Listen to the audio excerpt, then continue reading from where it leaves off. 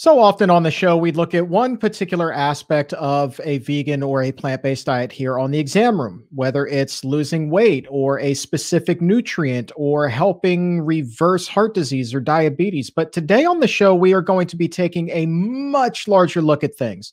Today, we are going to be taking a step back and looking at the big picture.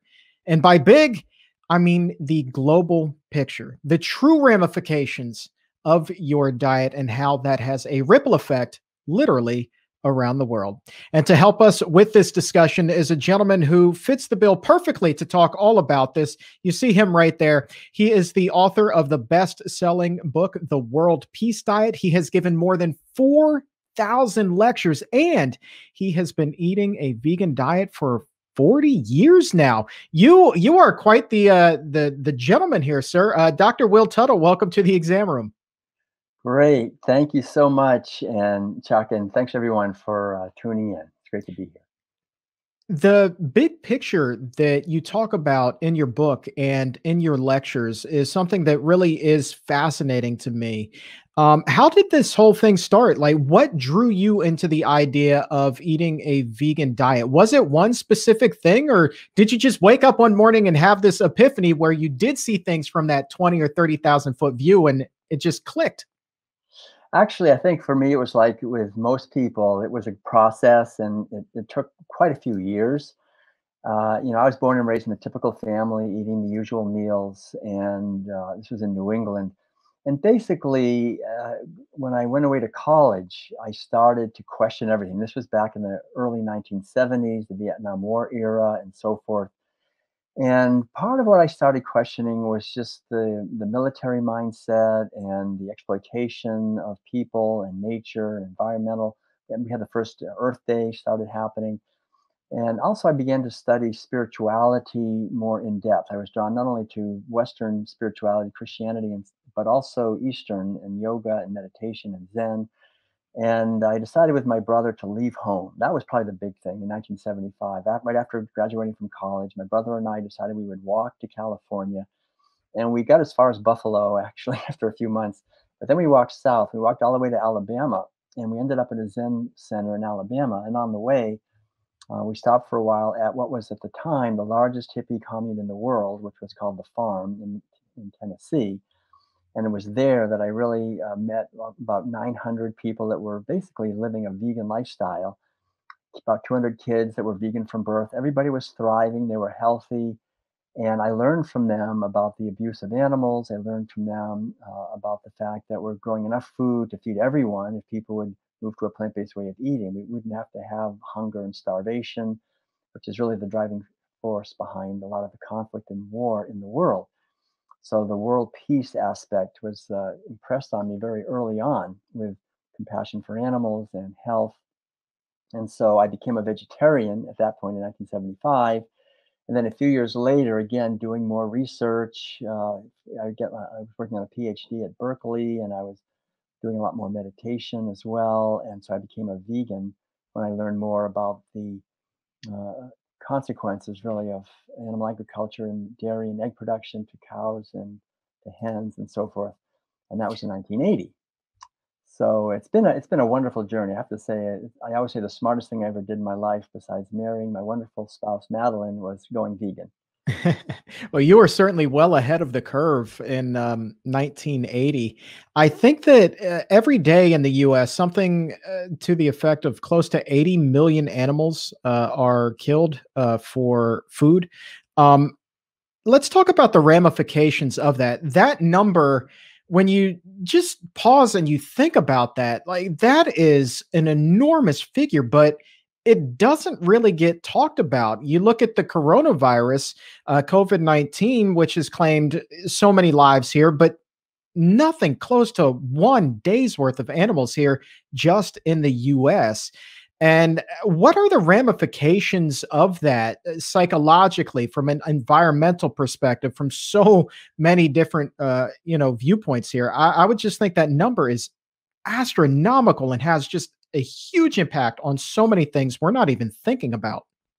Well, yeah, it does. And as we said, um, I have in the World Peace Diet, I have really laid that out, and it's 13 and a half hours long, which I won't as a vegan, I don't like to cause unnecessary suffering to sentient beings, so I won't keep everybody here 13 and a half hours. But basically, you're right. I mean, 80 million land animals, that doesn't include the marine animals, fishes that we're killing, which is way, way beyond that. Uh, we don't even know. I mean, it's about almost 2 trillion they are estimating worldwide per year. So probably at least a billion in the United States every day, if possible. So we're killing the numbers of animals that are probably difficult for us to even begin to comprehend. And it's unnecessary. I think that's the main thing to understand. Me and there's literally millions of people like me.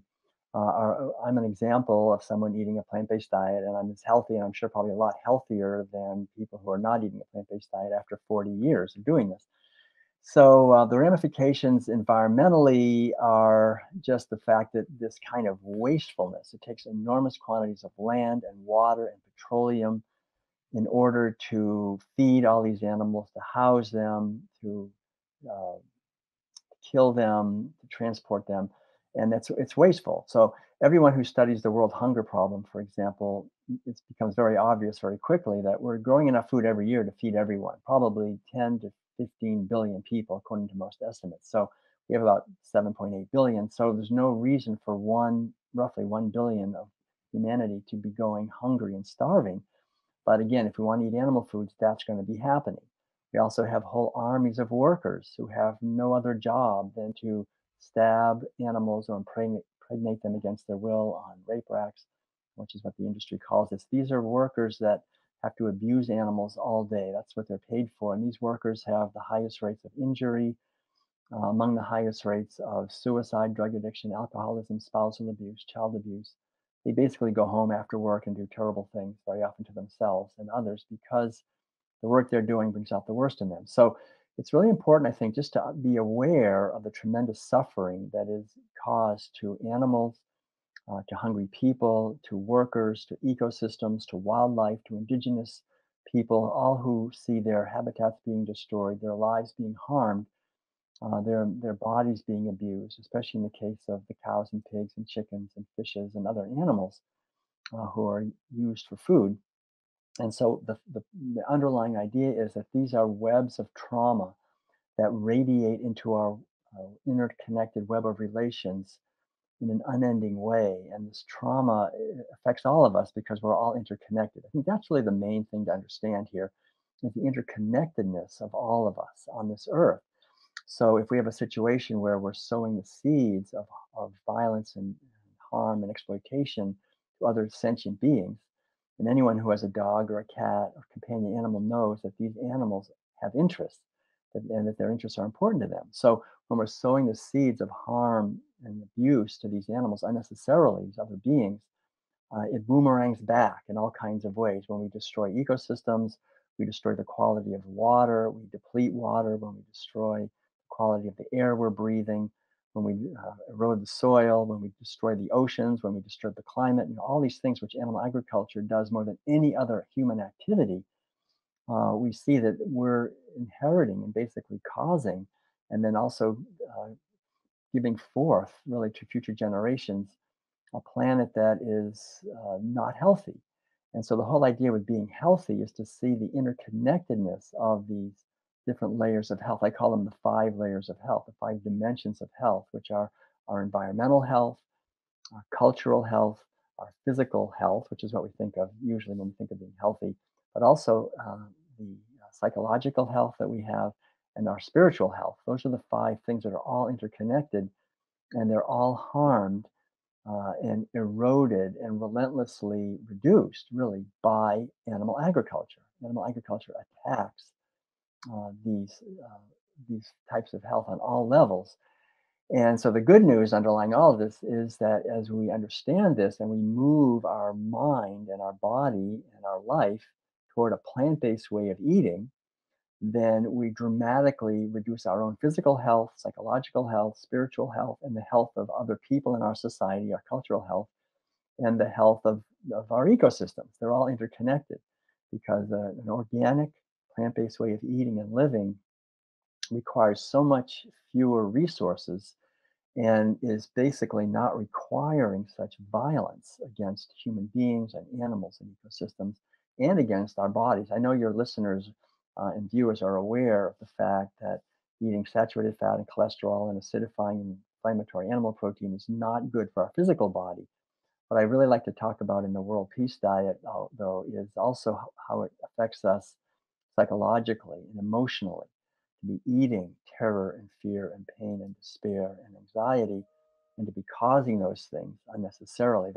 That's something that subconsciously I think we're all aware of, but we would rather not think about it, right? We'd rather just pretend that it's not happening. And I think that is a big problem because it makes us live in an unauthentic way. And this inauthenticity allows us to be exploited. And I think we have to realize that if we're not healthy and we're basically spending lots of money on pharmaceutical drugs and other things, that in a certain way we are being exploited. It's time for us to take responsibility for our own health and for the health of our society and the health of our planet. And we can do that by moving to a plant based way of eating and understanding the interconnectedness of all these different dimensions of health. I want to go back to who it was you were talking about at the beginning of your answer there, and that is the unfortunate souls whose job it is to actually slaughter these 75 million animals every single day, and the ramifications that come with that, the spousal abuse, the depression. I believe you even mentioned suicide there. So let's talk, really kind of hammer home this point. In your estimation, say there was a parallel universe and this person, this exact same person, was working a different job where they were not slaughtering animals for a living. In your estimation, do you believe that there is a very good chance that they would not be having that same type of psychological, emotional trauma going on, and ergo the violence then that they're bringing home with them? Yes, I think that's a great question. And thanks for diving a little more deeply into this because it's very well documented that workers in slaughterhouses and many factory farm operations and stockyards and so forth develop what is referred to as perpetrator induced traumatic stress disorder. So it's a traumatic stress disorder that is induced when we as human beings who are naturally empathetic, we all have a natural sense of empathy. When we see somebody being harmed in front of us, we want to stop that because we know what it is to suffer and we don't like it. We don't want to cause suffering to others. So we have these large industries in place that cannot function without workers who are paid to inflict horrible abuse on these animals. The animals don't cooperate. They don't want to have their babies stolen. They don't want to be impregnated against their will. They don't want to be killed. They're trying to escape however they can. And so the workers, and I've studied this a lot. I've watched a lot of videos and read accounts and so forth. Workers gradually, day after day, week after week, month after month, they get harder and harder in their hearts, and they become. This one worker said, "I you become as sadistic as the corporation itself." That's what he said. You know, you can't get more sadistic than that. I mean, a corporation has no feelings. It's all about the bottom line. Period. And so that kind of just do whatever it takes to get the job done, that erodes our humanity. And to live in a society where all of us are taking out our wallets and paying for this, we're causing it, right? That's when we vote. The voting booth is our wallets. The ballots are our dollars. If I'm taking out my wallet and paying for meat, dairy products, and eggs, I'm paying for people to do this kind of soul crushing work, this mind altering violence and causing real suffering to them and of course to the animals and to their families and to others and a whole web of damage. So it's really important, I think, just to be, again, I'm not blaming anyone. This is just to understand we're born into a system. We're born into it, we're kind of thrown in, we're born here. And this has been going on, as I say, in the World Peace Diet for 10,000 years. We've been hurting animals and somebody had to do the work. And very often it was the lowest castes in society that had to do that kind of work, and it still is today. It's the worst work. I mean, I've been to these places and you do not want to have these jobs. This is the lowest caste in our society today, are the people that have to do this work, and they would rather not. But the basic thing is, if you don't do it, we'll find somebody who will and we'll pay them. So we have people desperate for money, and that's what they end up having to do. No question about that. And I think that whoever told you that you're as sadistic as the corporation that you're working for, they were spot on. It reminds me of my time as a news reporter. And journalists will get knocked from time to time if you roll up on a crime scene or an unfortunate murder. You'll see journalists, they may be laughing and cutting up and carrying on. And it's not because they're happy about what's going on. What Unless you're a journalist, what you don't realize really is that this is a defense mechanism. This is a callus that you have to form so that you can kind of desensitize yourself as best as possible to the trauma that you're witnessing. Because when you are surrounded by that day in and day out, your body just automatically puts up this shield. You have to, just for self preservation. And that's also a big part of the reason why I wanted to get out of that profession, was just because every day, that death, that destruction, man, it does take an enormous toll on you psychologically. So what you're saying here about these workers makes just a ton of sense to me, and I'm really happy that you have that in your book. I want to talk a little bit more about the resources that come with this. And one of the talks that I saw you give, I believe it was at Google, you mentioned that if everybody ate the standard American diet, there is no way that we have enough resources here on Earth to support that. How much more land, much more resources, how many more resources would we need if everybody in the world was eating the typical standard American diet? Yeah, that's a great question, because the problem is that in the United States, we eat more meat and dairy per person than virtually any other country in the world. And we have a relatively large population, and we also are the example in many ways. We have McDonald's and Burger King and Kentucky Fried Chicken, all these chains going all over the world, as we see when we go to China and India, as I've been many times lecturing. And so the reason for this huge amount of resources is that the animal agriculture industry takes enormous amounts of land. According to scientists who have studied this, the estimate is somewhere around, it would take at least 3 or 4 more Earths to feed our Earth if everyone on this planet ate like Americans eat. If everyone ate as much meat, dairy, and eggs as we do, it would be completely unsustainable. We'd have to cut down all the rainforests. I mean, we're already doing that. We're attacking them. We're overfishing the oceans, and we happen to live in a very abundant place here. I mean, the United States of America had enormous, rich soils, and we lived in an RV for 17 years, traveling around the United States. And I can say, going to all 50 states, many times, that most of the land in the United States has been converted into these uh, killing fields. Really, they're vast acreage of corn and soy and alfalfa and other genetically engineered grains that are just fed to animals who are confined away in these stinking sheds where you never see them, but they pollute enormously. They convert all this into saturated fat and cholesterol, as I said, but also into huge amounts of sewage, to nitrous oxide, to methane. All of these are really toxic gases and toxic products that are then go back into the water and into the earth again. There's over 10,000 different drugs and hormones that are used on these animals. Many of them are very toxic. That goes back into the water and into the soil, goes into the food, goes into our bodies, makes us sick. So it's really a way of recycling and intensifying toxic chemicals that go into the feed of these animals, into the agriculture that grows the food that these animals are eating, that goes into the flesh and secretions of these animals, which we then eat, which we then feed to our children. We see chronic diseases, skyrocketing, and so forth. And this is all due really to the concentration of toxic chemicals, as well as the naturally occurring toxins in these foods, like IGF-1 growth hormone and the saturated fat and cholesterol and all the other things that we know about. So it's very important, I think, to just understand this basic truth that when we feed huge amounts of healthy plants, what could be, health-giving plants to animals who then convert that very wastefully, and we lose so much of the goodness and we turn it into toxins, and then we eat that it's not efficient but it's also not in our best interest. Why are we doing that? That's the big question I think to ask. Why do we do that?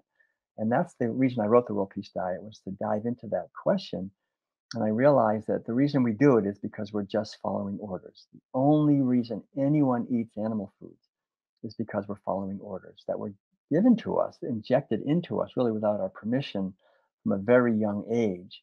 And very often by very well meaning, loving people. My own mother, my father, my doctor, my teacher, my minister, everyone in my life, my friends and neighbors and relatives were all eating animal foods. And so they taught me to do it too. And it's a learning that we get from infancy. So it's very difficult for most people to question this because it resonates at a very deep level with our identity and with our relationships and with being loved and with our family and so forth. But it's very important to realize that it's not in our best interest and that we as an individual now have the capacity, and I think really in many ways the underlying obligation, to question the food narrative in our society that is so damaging to not only the animals but to ourselves and to the environment as well. Let's look at that last question, but the inverse of it. And let's say that people are suddenly becoming more aware of animal agriculture and what it is that they're putting into their body. So we know that you would need 3 to 4 more Earths if everybody were to eat the standard American diet. But then flipping that around, what would happen if everybody began to eat a plant-based diet, a vegan diet? What then would that do for the resources that we have available here? And more because it's April and we're looking at Earth Day and everybody taking a good hard look at the environment, what would the ramifications then be as far as the environmental impact? What kind of healing could we see here in that regard?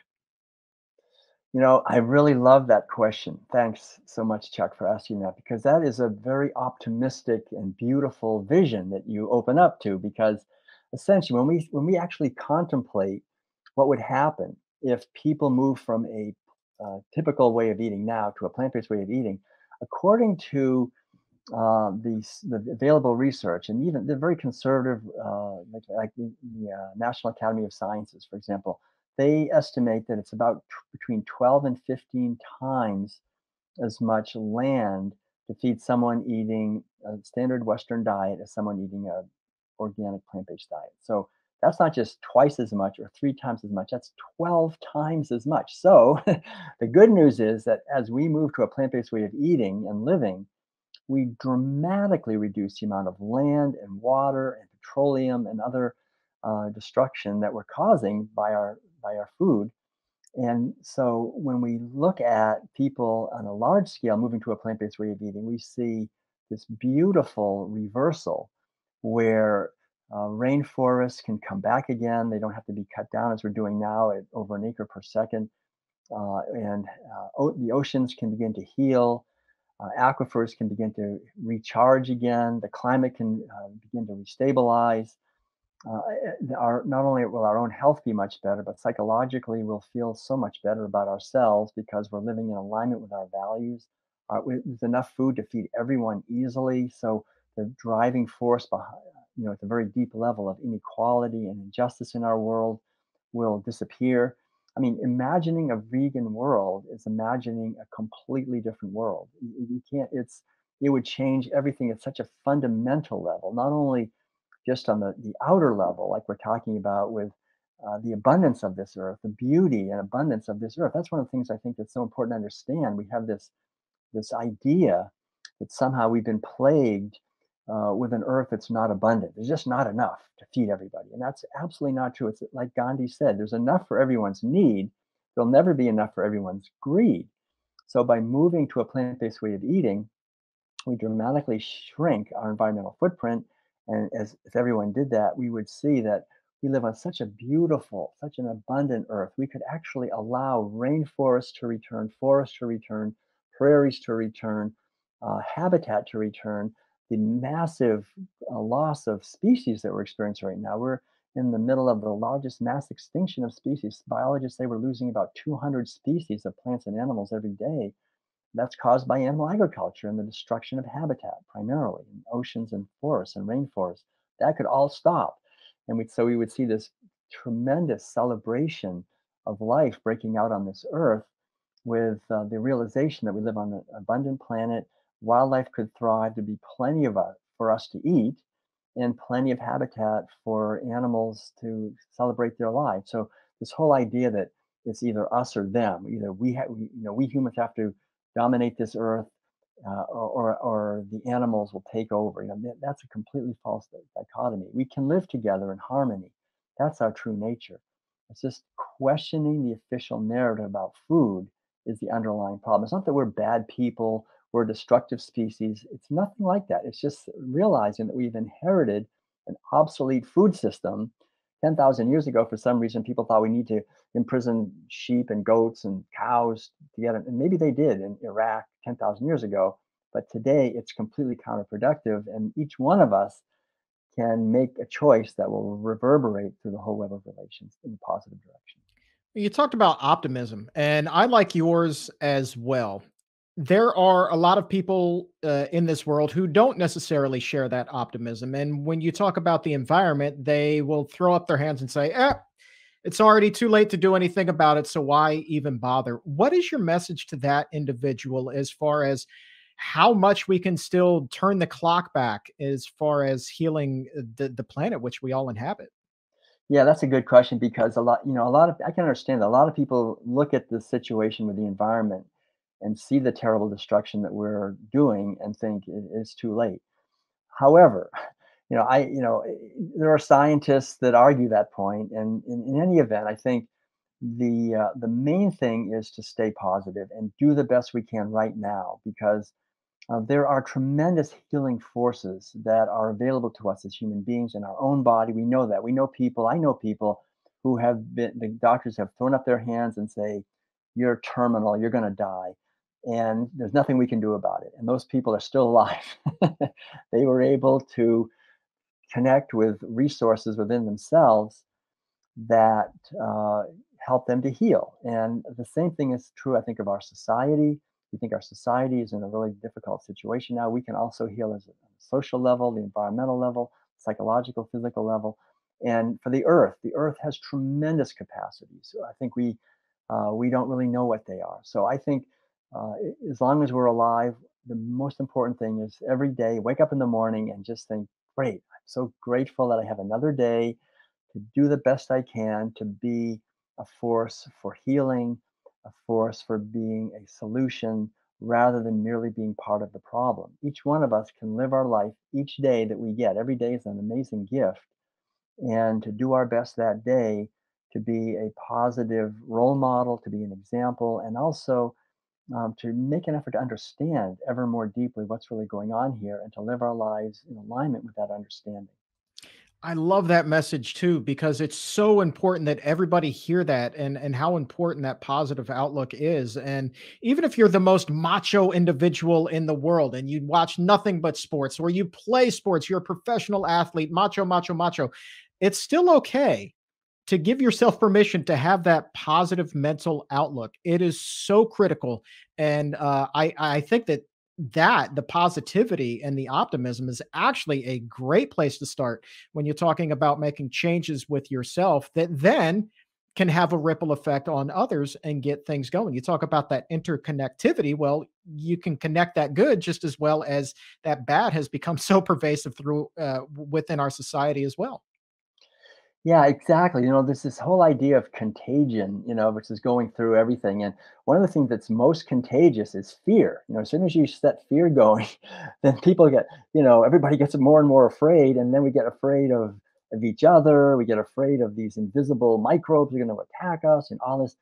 And I think, that it's really important, I think, at least for me as an individual, to do the best I can to be contagious in the opposite direction, that anyone who gets too close to me is going to just burst out in radiant health.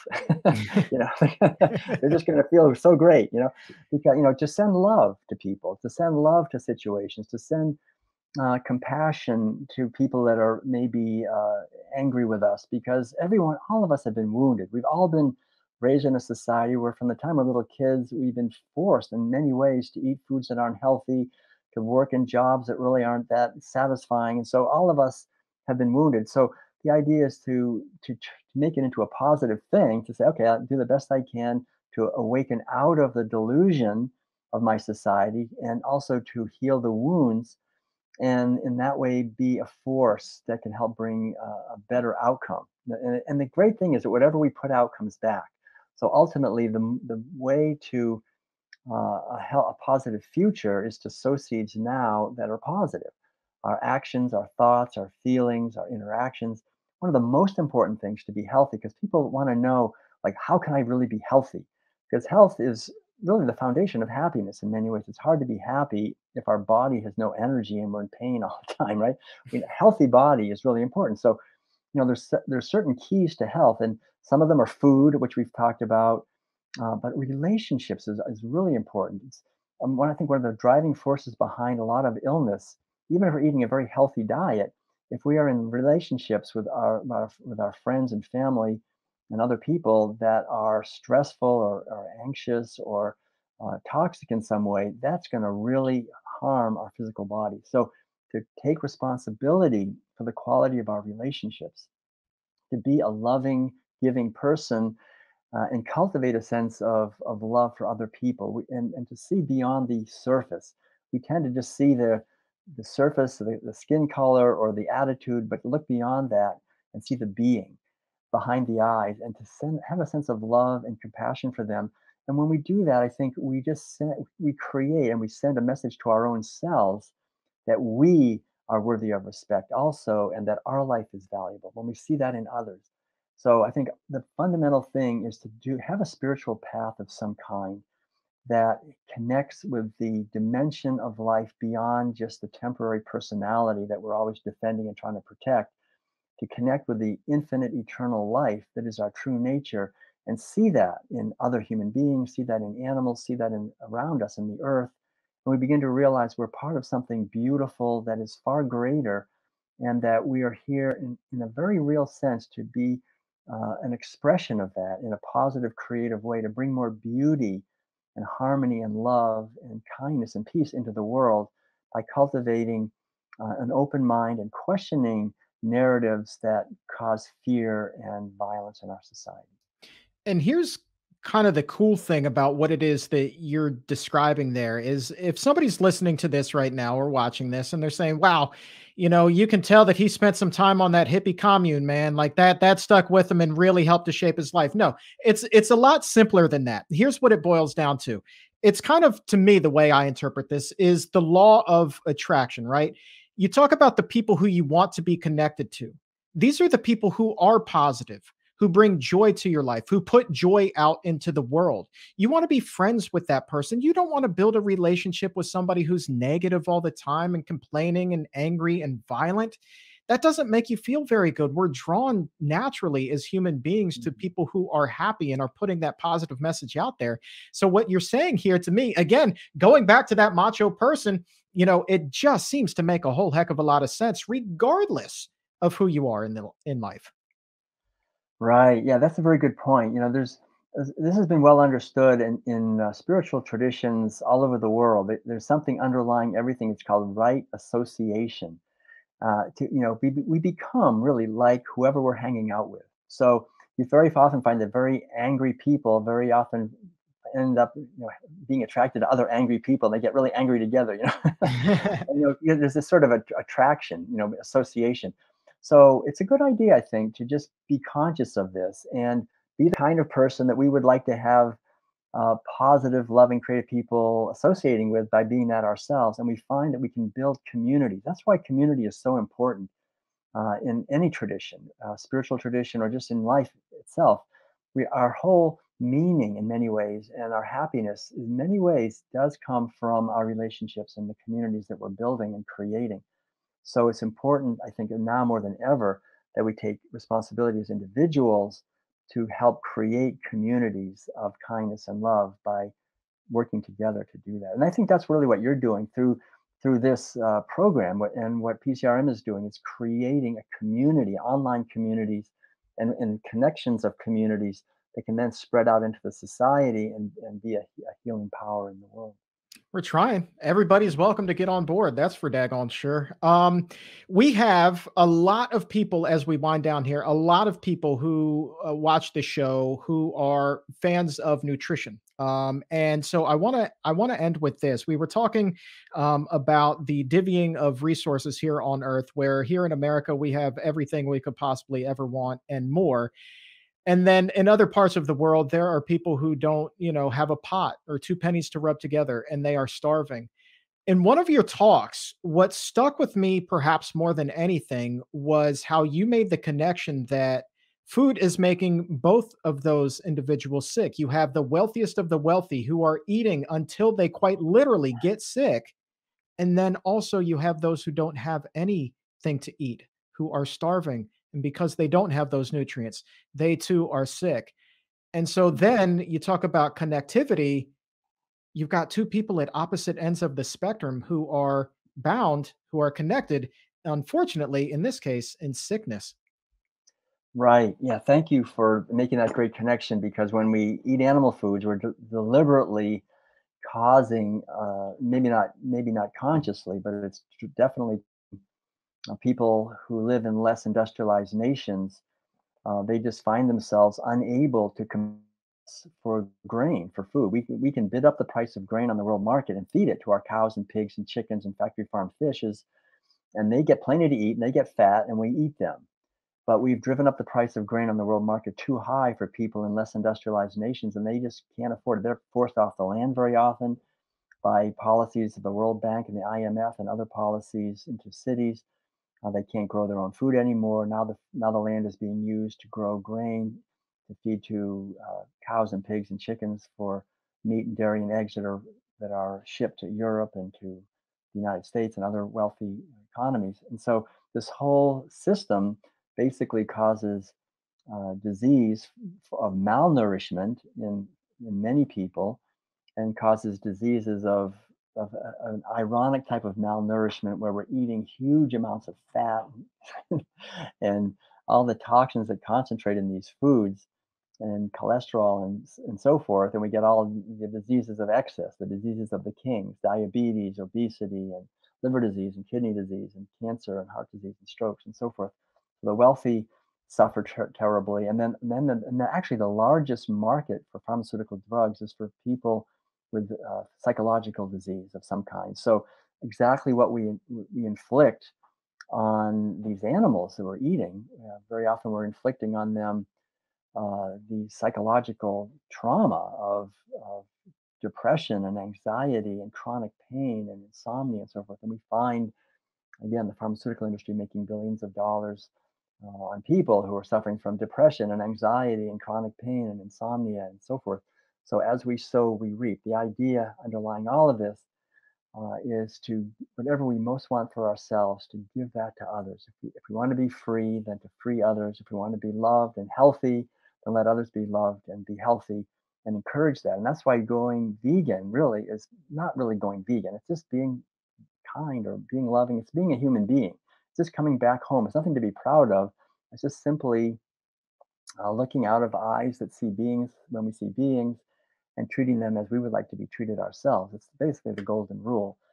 And so, as you say, as Earth Day is arriving here, to realize that it's important, really, for every one of us to make an effort to understand these ideas, to bring our lives into harmony with them, and to live a life of loving kindness, questioning the official narratives in our society that promote violence and fear, and being a radiating beacon ourselves of what we would like to see in the world of kindness and love, especially for those who are less strong, especially for the vulnerable animals and anyone who's weak comparatively. I think if we can show compassion and support them, then we create a better world for all of us. The book is called The World Peace Diet, and you are on a mission to make sure that it reaches every part of the world. How many languages is it available in now? Yeah, I think it's available in about 17 or 18. We've got a few new ones coming out soon in Portuguese and I think in Urdu and Hindi. But it's been published and translated into quite a few languages, and it's been very gratifying. It's always done by volunteers who just want to have it done, available in their language for people, and then we find a publisher too. So That is it's a fantastic. universal message. Yeah. I love it. I love it so much. I highly encourage everybody to go ahead and pick up a copy. You can find a link to do that right now in the show description or in the episode notes. Dr. Will Tuttle, thank you so very much for your time, my friend. This has been very enlightening. Thank you, Chuck. Great work. Thank you, everyone. If you feel like you've raised your health IQ by a couple of points, go ahead and subscribe to this channel and leave a nice comment below. And to hear the entire interview, head over to Apple Podcast or wherever you get your shows from and subscribe to The Exam Room by the Physicians Committee. And please leave a 5-star rating.